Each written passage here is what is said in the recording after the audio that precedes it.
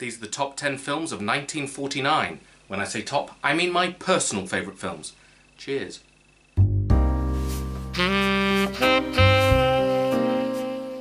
In at number 10, She Wore a Yellow Ribbon. John Ford really went out of his comfort zone here with this western starring John Wayne that was filmed in Monument Valley. Okay, this is very familiar territory. The second part of his Cavalry trilogy features one of Wayne's best performances. After seeing him in Red River, Ford exclaimed, "I didn't know the big son of a bitch could act." Here Wayne plays an older, retiring veteran at a remote cavalry post, and his final mission is to prevent a new frontier war. The colour cinematography is great, and Wayne gives a suitably sombre performance. But the thing I love about this western is that it's anti-war and has a surprisingly minor climax. A film about men capable of violence trying to prevent bloodshed. In at number 9, Jour de Fête, the marvellous Jacques Tati's directorial debut. This film is more charming than it is hilarious. Tati would go on to perfect the physical and visual gags with his Monsieur Hulot films. But this is really a love letter to the small town where he lived during the occupation in World War II. His film captures the pace of the town on summer days. He plays a negligent postman trying to deliver mail while a fair takes place in the town square. A common theme in his work is the changing world and how the modern world is kind of soulless compared to the simpler times of the past. Here his love for the old ways comes across clearly. Fille Jean-Émile? Alors, on se prépare, c'est la fête!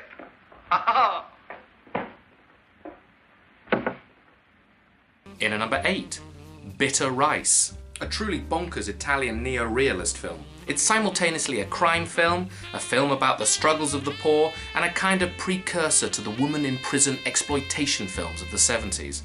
The film is sexually charged throughout, with scenes of women fighting in mud, ripping each other's clothes off, and plenty of dancing.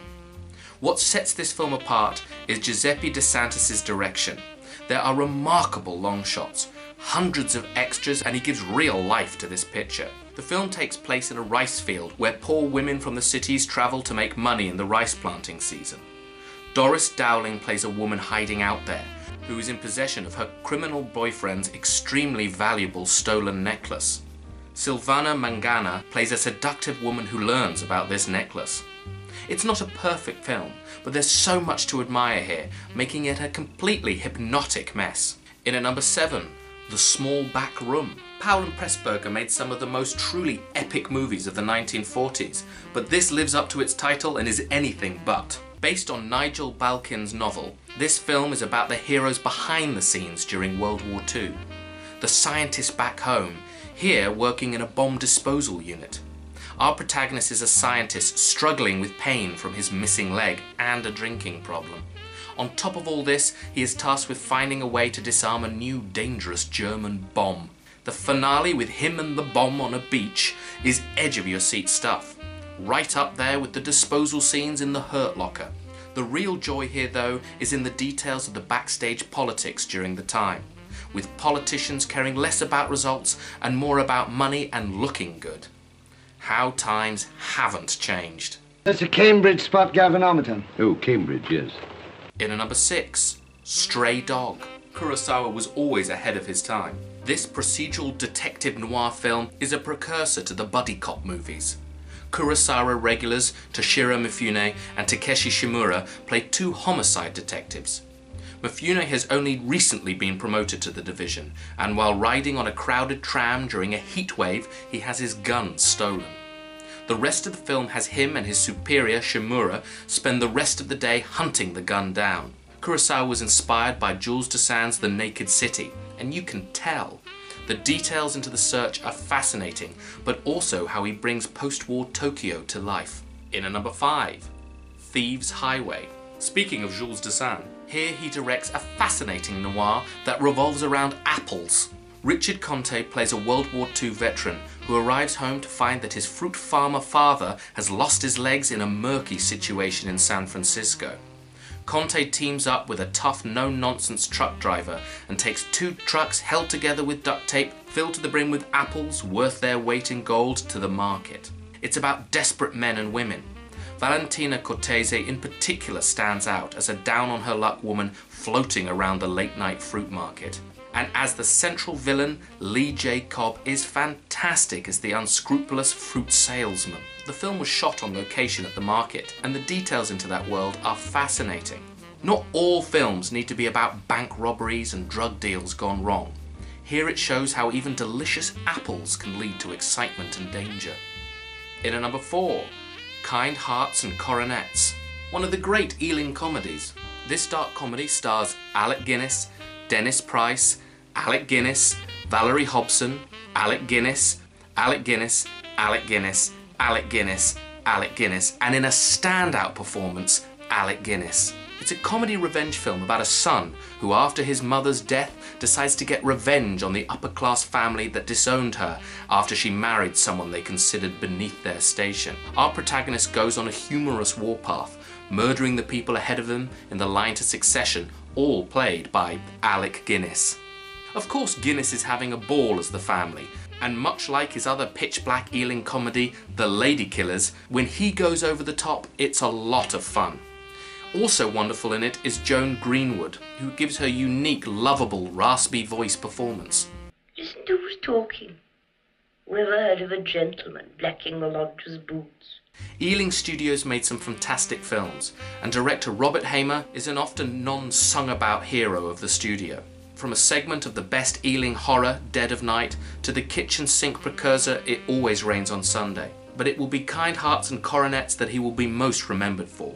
A wonderful British comedy. In at number 3, White Heat, one of the most influential gangster films of all time. James Cagney had moved away from the crime films of the 30s, but his waning stardom made him return to the unhinged characters he had played in the previous decade. And what a return!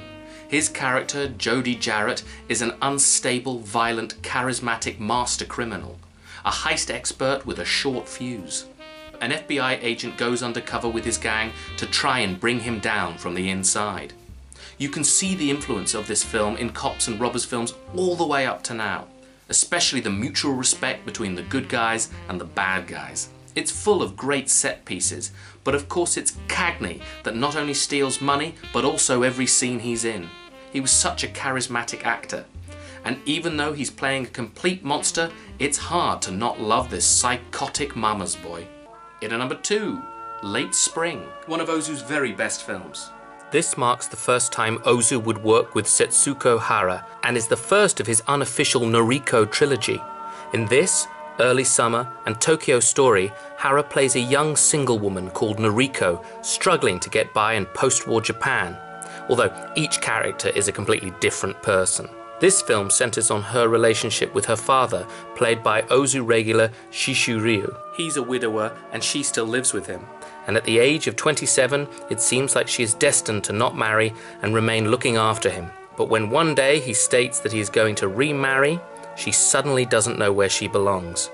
It's a stunningly touching picture with 2 incredibly powerful central performances. It's about changing attitudes in Japan, about family, about duty, and about belonging. The revelation at the end is one of the all-time great film endings. Ozu was one of the greatest filmmakers of all time and knew how to make a simple story riveting and heart-wrenching. And in at number 1, The Third Man. This British noir is one of my favourite films of all time. Carol Reed was on one hell of a run in the 40s, following Odd Man Out and The Fallen Idol with this astonishing European set mystery. Set in post-war Vienna, we follow an American played by Joseph Cotton who arrives in order to work with his friend Harry Lime. But when he arrives, he finds out that Harry has died. He begins to look into what happened, and things get complicated when in one version of the tragic death, a mysterious third man seemed to help move the body. It's a wonderful story, masterfully written by the great Graham Greene. It has to be one of the best screenplays of all time. There are so many standout scenes and characters, and where so many movies are excellent up to a muddled ending, this one lands the ending in a perfect somber fashion. The cast is exceptional. Joseph Cotton is perfect as the lost, slightly distant lead. Alida Valli is superb as Harry's former girlfriend. Trevor Howard and Bernard Lee are brilliant as military police. And for my money, Orson Welles has never been better as a shadowy figure at the centre of the mystery. He's detestable yet charismatic. You hate him, but you can't help but worry for him. It's a masterclass performance.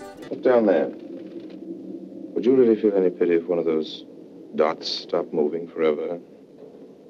If I offered you 20,000 pounds for every dot that stopped, would you really, old man, tell me to keep my money? Or would you calculate how many dots you could afford to spin? Free of income tax, only. Free of income tax.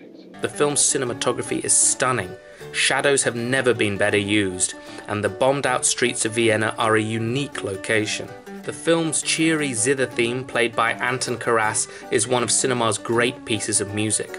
The juxtaposition of it with the dreary post-war city works a treat, along with the biting humour that is spread throughout the script. The Third Man is movie-making at its best. Recently, Danny Boyle stated that he thought that maybe the British weren't great filmmakers. And it's certainly true that our cinema is pretty up and down in terms of quality. But in the 1940s, with Carol Reed, Powell and Pressburger, Robert Hamer and David Lean working at wonderful UK studios, British filmmaking was some of the best in the world. Right, so counting down my top 10. In at number 10, She Wore a Yellow Ribbon. In at number 9, Jour de Fête. In at number 8, Bitter Rice. In at number 7, The Small Back Room. In at number 6, Stray Dog. In at number 5, Thieves Highway. In at number 4, Kind Hearts and Coronets. In at number 3, White Heat. In at number 2, Late Spring. And in at number 1, The Third Man. Well, those are my top 10 films of 1949. There's probably loads I've missed out, so what are your top 10 films of 1949? Cheers.